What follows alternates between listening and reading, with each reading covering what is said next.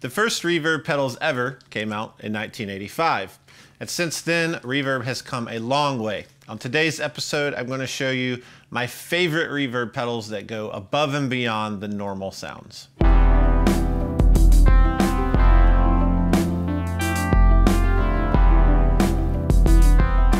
Before we jump right into the episode, I'm going to lay out the rules that I kind of made for this one. And they're really simple. I don't want to play any spring reverbs, hall, plate, that kind of stuff, because I love it, but it's not extraordinary. So any sounds you hear me play today are sounds that I'm pulling out of these pedals that are really, really extraordinary. And I think that'll speak for itself. Any of the pedals I'm playing, pretty much I could confidently say you can pull classic sounds out of them. That's not what I'm doing for this show. I'll do that later, and I promise I'll do many, many reverb episodes. Also, I'm just playing a clean amp, a guitar, no overdrives, no fuzz. So when you hear the sound of these verbs, it's just the sound of the verb. And then you can use your imagination and think about, what if I added this or that to it, and get into stacking scenarios. But I want to give you a good picture of how cool some of these reverb sounds are. Also, it's gonna be a chill episode. So a lot of reverb. I'm playing guitar. I know like 4 chords. I'm gonna play them over and over. And I think it's a good chance to just hit play and take a nap, lay down, go to sleep. I might even fall asleep. So I think it's just time to, let's do this. Let's jump right in. The first extraordinary reverb for today is the Walrus Slo. I actually had the Fathom slated in. I found some amazing sounds in that, but then Walrus releases a new pedal and Colt sent this out to me, so I gotta say, it's super cool. This is a multi-texture reverb. It's been out for probably a week or 2 now. It's really new, and I'm using the dark mode and the sync waveform. This has a hold sustain function as well. It's super cool, and I love this lower octave thing that's going on underneath the verb. I have it set really faint, but man, it really brings anything I'm playing to it to life in a new way.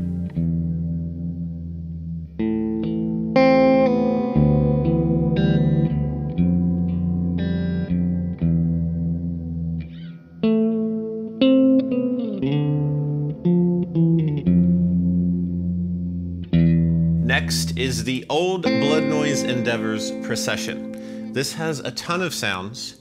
It does some really crazy stuff, as anything that Brady and the Old Blood Noise crew make. And I just want to read the copy here from my phone from their website, because I think it's worthy of being read. You ready? Out of the hazy, sand-blown distance, something comes forth. Moving slowly, moving softly.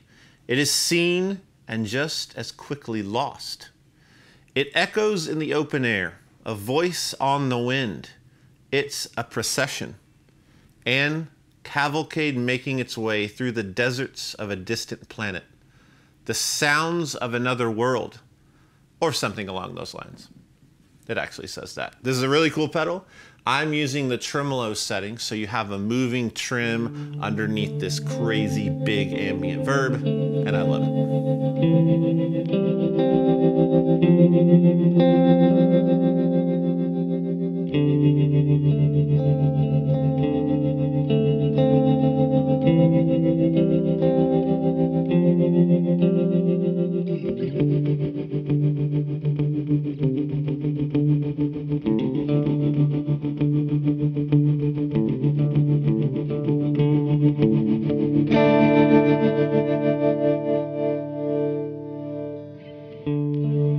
The Seymour Duncan Silver Lake Dynamic Reverb. This is fairly new as well, and it has a setting on it that's called Swell.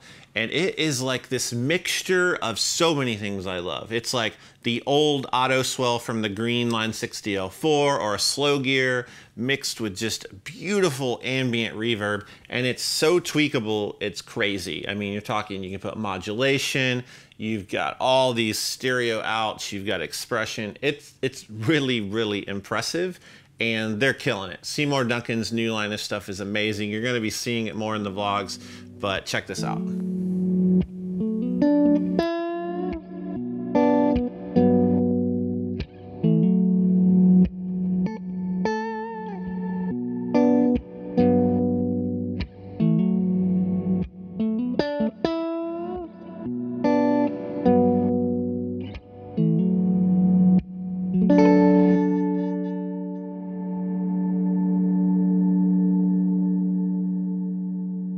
Next up is Cusack Music's Resound Reverb. So Cusack is a genius, and he's helped me finish designs like the Muffaletta. He actually builds a lot of our circuit boards for us and other builders. He's just an amazing dude, a true engineer, a brilliant, brilliant pedal designer. So if you haven't heard of his stuff, definitely go check it out. But this pedal, this is one of his newest, and it's super cool. So it has 8 different reverb modes. I'm choosing number 5. It's called Glisten, and I think it's really unique. It does a similar thing here, what you would put in like the shimmer category, but it's quite different because it has almost this LFO movement of a tremolo. It has this low octave, and then the high octave feels so much like an organ. Like it feels like a Hammond organ up high to me, depending on where you have the knobs. And that's kind of how I set this. It's really amazing. So check it out.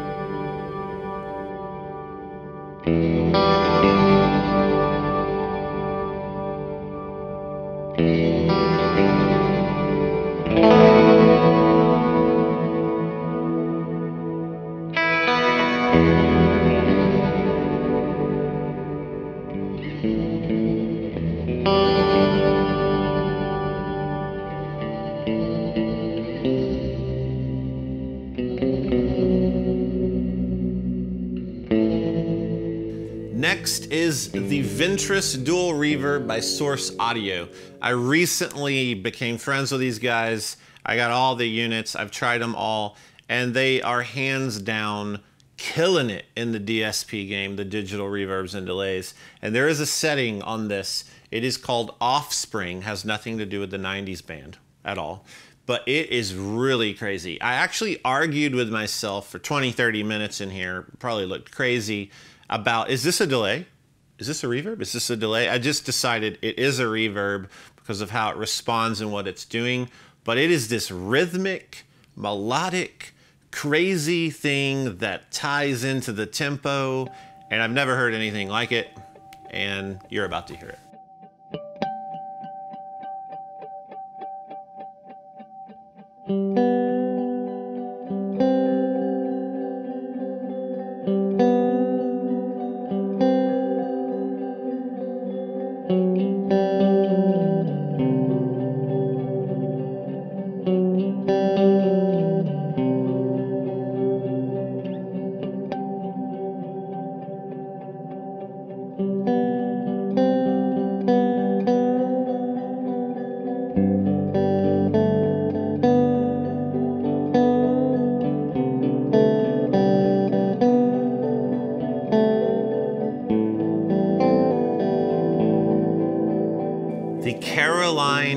Météore lo-fi reverb. Before I talk about this reverb, I have to talk about my failures concerning my good friend Philippe. First of all, I showed the Hawaiian pizza as one of my favorite pedals of last year, and in that episode, I called him Felipe. It is the Hawaiian pizza, sweet and savory, by my good friend Felipe. Even though I've known him for years and knew his name was Philippe. It was just a long day, you know. Then I do Octave Fuzz 101, and I teach everybody, show everybody all the classic octave fuzzes, and then I'm like, then here are my favorite modern ones. But one of the octave fuzzes that is modern, that is in my absolute top 3, he makes it, and I forgot about it. So it's this one. You need to check it out. So I'm like 0 for 2 right off the bat. But this time, I get to redeem myself, and I get to say that this is such a cool reverb pedal. It's like dirty, lo-fi spring reverb from the surface of Mars. That's what I'm calling this, because it's super cool. And then you engage this foot switch, and it goes into feedback and holds, and the distortion grows, and it's spectacular. So Philippe, I commend you on this and all of your pedals. And if you're watching this, go to his website, check his stuff out, just for the branding alone. I'm gonna move on and play this, but just check his stuff out. It's amazing.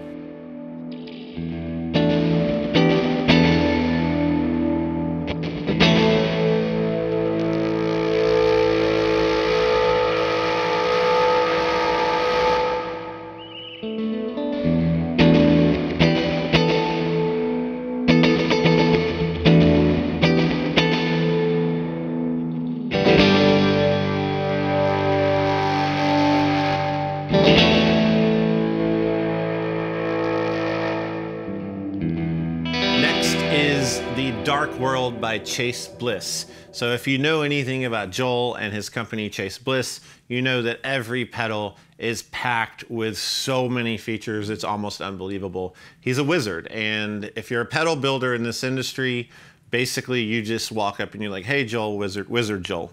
And that's just how we refer to Joel. He's amazing. I mean, look at this, dip switches on the back. It's like 1 billion settings. We're all jealous, all of us, because he crams so much stuff into these pedals. He's brilliant. I'm gonna quit talking about him and talk about his reverb. So here's the deal. I love you, Joel, but here's the deal. Black on this setting here. So his mod shim and then a black mode.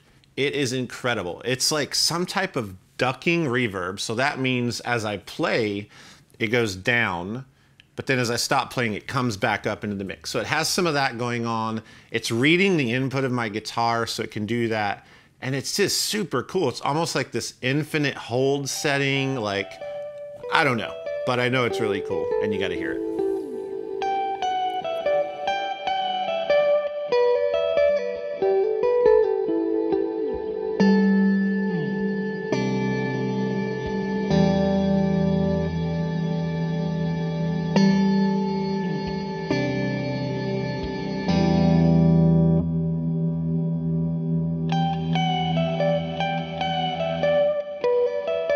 The Earthquaker Devices Afterneath. This has been out for several years, but the sounds that it has in it are some of the first times I ever heard these sounds. And now I see them in a lot of pedals, even some of them I'm showing today, and it's really amazing. I have to read this copy as well. It's so good. The Afterneath sounds a lot like it looks. A wizard in a cave in a box. You are the wizard, or sorceress, if you prefer. And the cave is your instrument signal, vast, expansive, and magical. Roll a d20 to proceed. Yes, this thing's amazing. I'm using it as this big, massive pad, but yet my clean signal can be tweaked in a way where it still stays super upfront. It's just crazy. It is as ambient can get. Super, super extraordinary.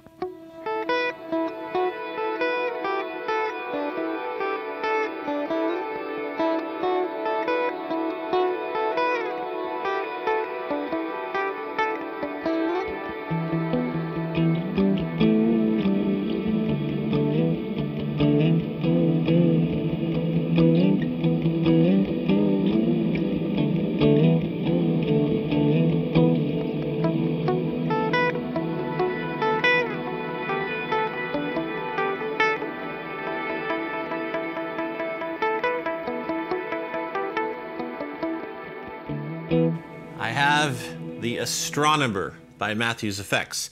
This is the early version of version 2 with onboard toggles, but Rick, who's a good friend, he just rebranded his whole line and reworked some of his pedals. This is the brand new version. This is a few days old. Switches are on the side. It looks so cool. It's got the manual printed on the back. He even redid his packaging.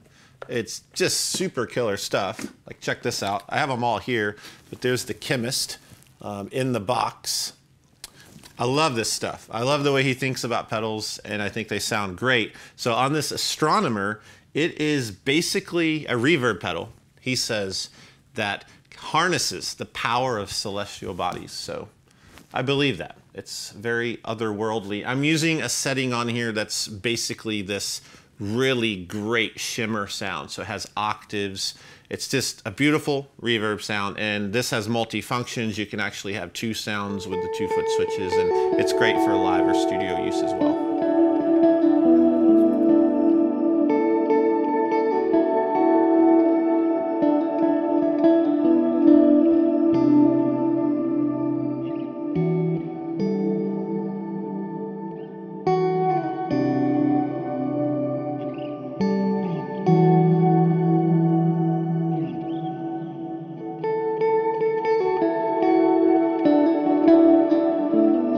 Last but definitely never least is the GFI Specular Tempus.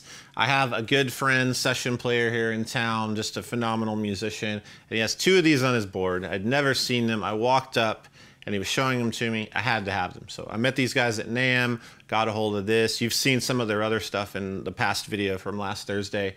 but this thing's really, really powerful. I'm using a setting called Vortex, and it is just a really tweakable, big ambient verb that has this chorus flange dynamic going on. So you hit a chord or you hit a note, and then modulation is swirling in the decay, and I love it. I love everything about it. It's super, super cool.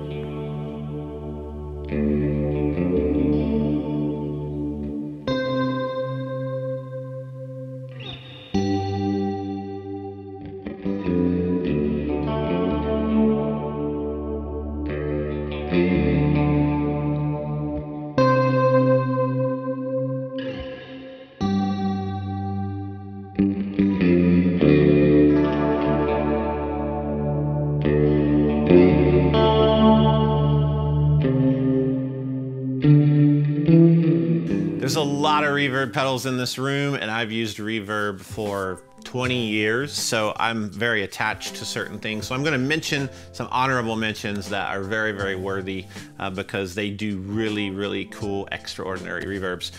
Number one is the RV500 by Boss. There's a setting on here called Fast Decay. Now this pedal does a lot of the sounds you've heard today, but that fast decay setting is super, super cool. The Eventide H9, this pedal has actually been on my board for almost 5 years. At one point I ran 2 H9s, and there's some reverb settings, like one particularly called Black Hole, that's amazing to swell into with a volume pedal, to use in a very dynamic way as a pad when I get into situations where I don't have synth players or keyboard players, but I need to hold and have a very ambient texture of the band mix going on. I can pretty much fake a second musician underneath my guitar with this effect called Black Hole, and this thing does every effect known to man, so it's a really valuable tool.